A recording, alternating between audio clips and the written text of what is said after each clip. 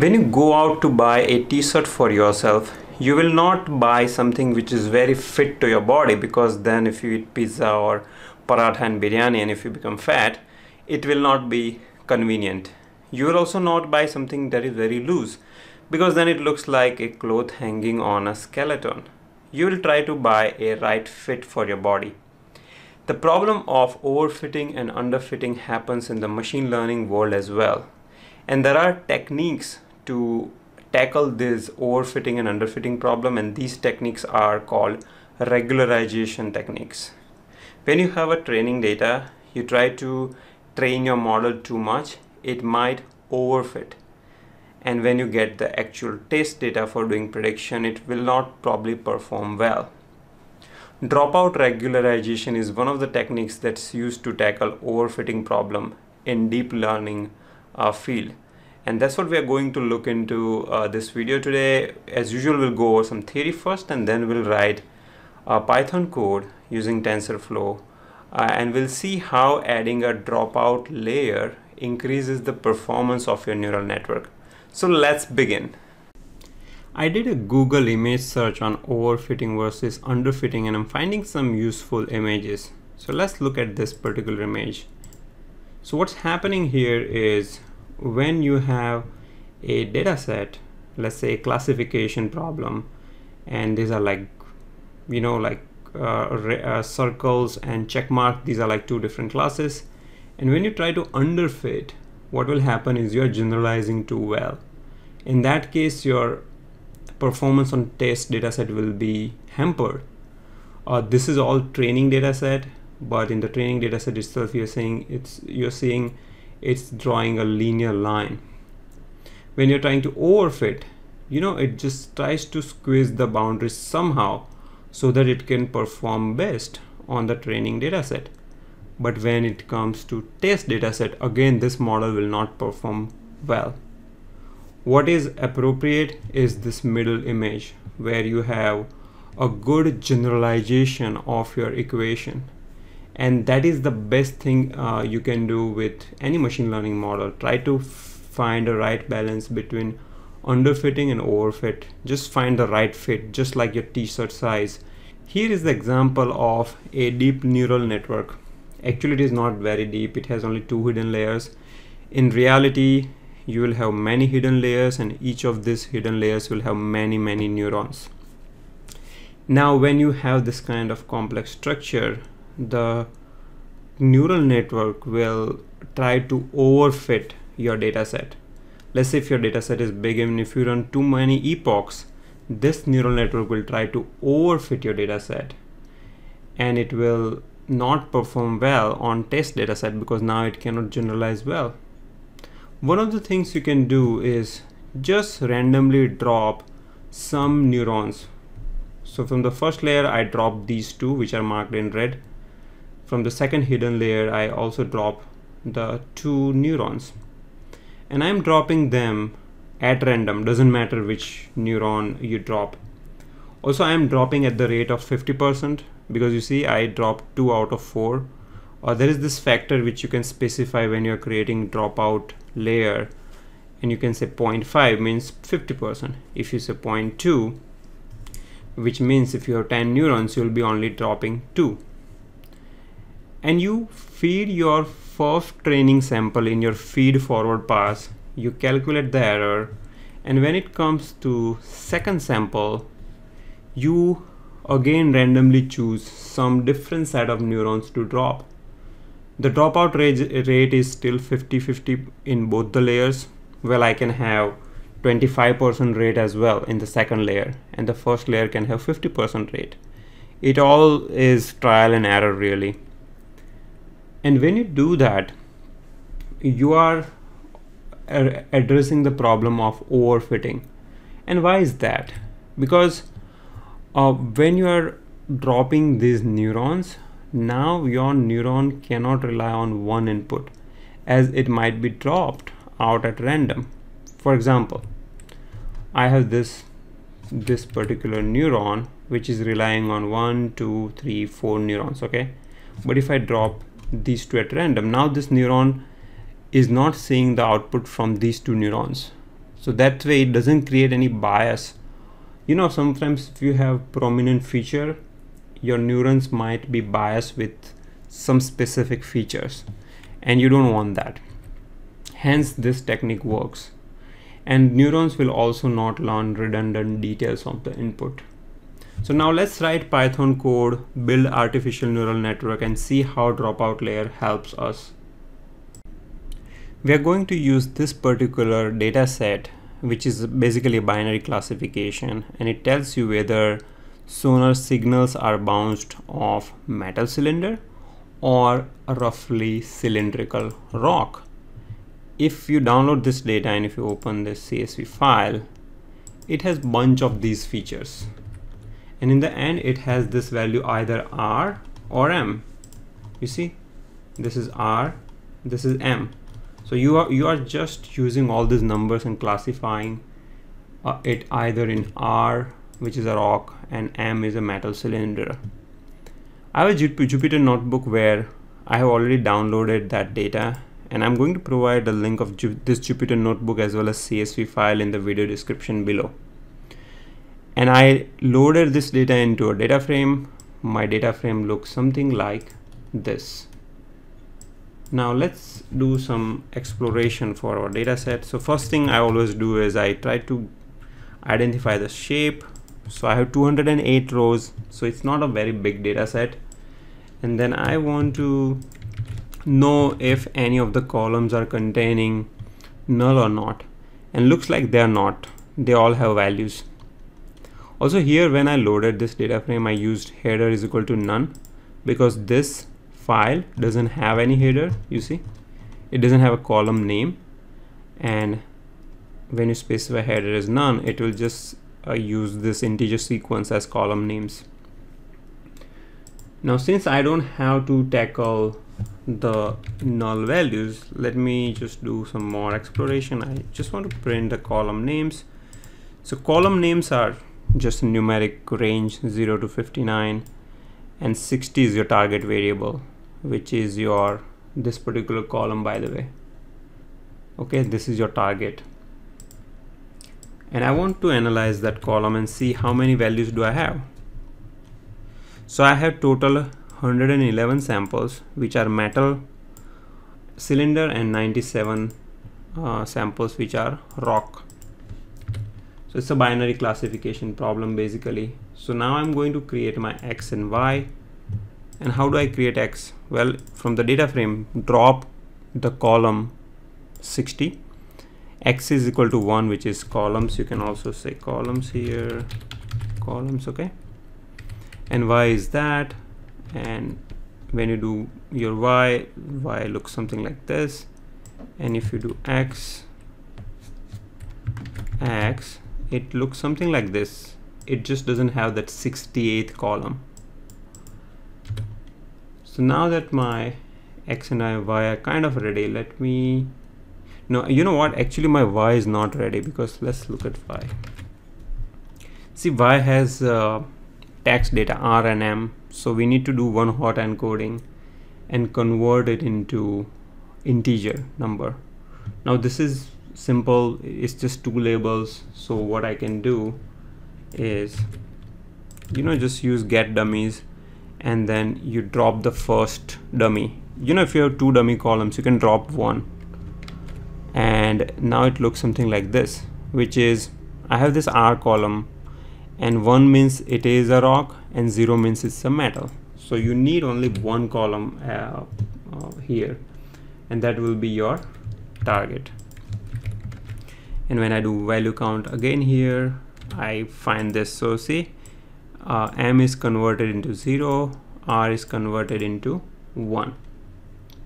All right, now my X and Y are looking pretty good. So the next thing, as usual in machine learning, what you do is you divide your data into train and test data set. And I'm using a test size of 25%. I use random state for reproducibility.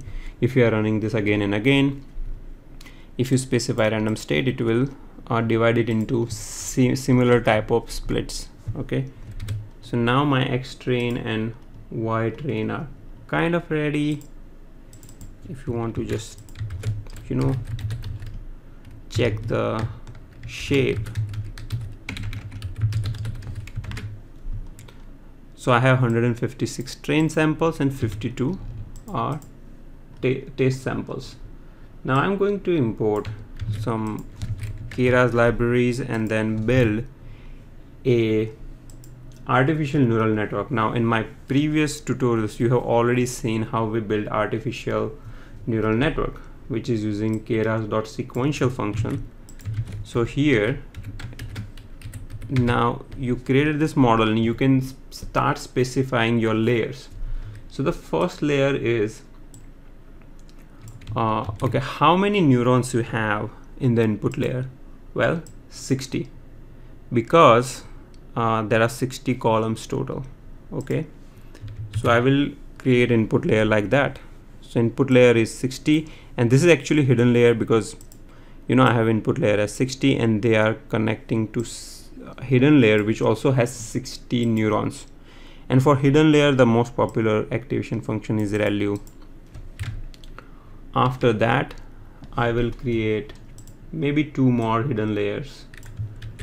And see, these neurons is trial and error, friends. I didn't come up with these numbers using some formula or something. Okay, you just try it out and you'll know. What is not trial and error is the last output layer. This is output layer where I have only 1 neuron because it's a binary classification problem and I need to have just 1 neuron. And when I do model compile, I'm going to use the popular optimizer, which is Adam. Loss has to be binary cross entropy because it's a binary classification problem. And then I call model.fit to train my neural network. So now here my batch size is 8. So you can see that I'm using a mini batch. I had a tutorial on stochastic gradient descent, mini batch, and the batch gradient descent. So you should watch it if you want to know what this batch size is doing. But in each iteration I feed 8 samples, calculate the error, and then do a backward propagation. Now you'll see that I achieved an accuracy of 1. So I did this purposefully. I want to overfit this model. So now it looks too good, but let's see how it does in terms of your test model performance. So this is the accuracy, by the way. So it got 78% prediction right. So it predicted 100 samples, only 78 are right. So it made a mistake with 22 samples. Okay, I mean still good, not like very bad. Okay, now here I'll just try to make some prediction and see how it goes. So it's a sigmoid function, so it will make a prediction between 0 to 1, and you need to round it. So when you round it, you're converting that to whole number. So this was the initial prediction and then I rounded it, so I get all of this. And when I do my y test, I'm just trying to compare y test with y predicted. I'm going to go back from behind. So see, it was 1, it predicted 1, it was 0, predicted 0, it was 1, predicted 1, and then see here 0, it predicted 1. So it made some mistakes, but that's okay. Model looks overall good architecture wise. I can also print the classification report. We have already seen this before. This report prints to precision and recall, F1 score, and my F1 score is 79%, and you can see all the precision and recall numbers here. So now let's try a model with a dropout layer. So here I'm going to copy paste this code, and in this I will introduce dropout layer.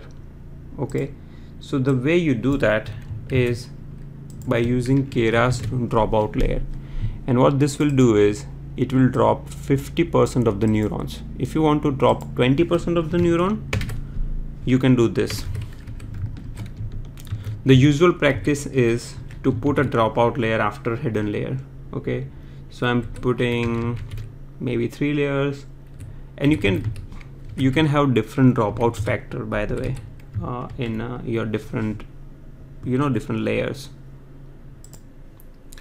And when I run this, what I find is my accuracy for my training set is lower. So training set accuracy at the end of 100 epoch is 85%. Here it was 1. So you can see that using dropout will reduce the accuracy on training set, but that is okay. You care more about test set. Test set, here it was 78%. Here it is 80%. So it's a little improvement, but since it is dropping these neurons at random, you will get some variability, but clearly the performance is improved. I did one more run and found the accuracy to be 75% without dropout layer, and when I used dropout layer, the accuracy went up to 80%. By the way, I changed the variable name to model D here, so make sure you do that. Otherwise, if you have same variable name, if you're jumping around in Jupyter Notebook cells, it can get really confusing. So make sure you don't get into that trap. And I will print the classification report now. So the classification report between Y test and Y pred. Okay, so I need to create my new Y pred here. So how do I do that? Well, I need to use model D, by the way. I don't want to do all of this, and I can just put all of this in one cell.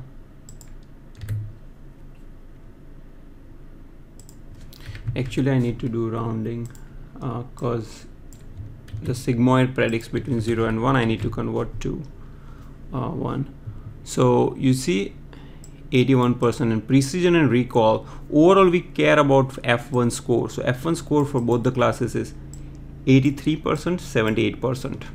Without dropout layer, 78, 71%. So you can see clear improvement.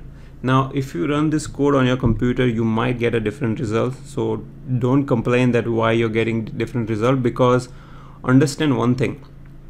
Here, it is dropping the neurons random. Even when I run this 10 times, I will see different result all the time. Okay. So dropout is not like a short guaranteed way that you will see the improvement, but you will likely see the improvement. So it's all about trial and error, and it's being used mostly in computer vision type of problems where your neural networks are really big and complex, where they have too many deep layers and too many neurons in each of these layers. The one we tried was a very simple neural network, and hence sometimes you might see, the accuracy will be same, or accuracy might go down with the dropout layer, but that's okay. All right, so I hope you like this video. If you're enjoying this deep learning tutorial series so far, please give my videos thumbs up, share it with your friends on WhatsApp, Facebook, and so on, so that maximum people can benefit. I'm putting a lot of time on this, making these tutorials. So I want to make sure that if you have a friend or someone who is trying to learn deep learning, they can also benefit. I will see you in a next video. Thank you. Goodbye.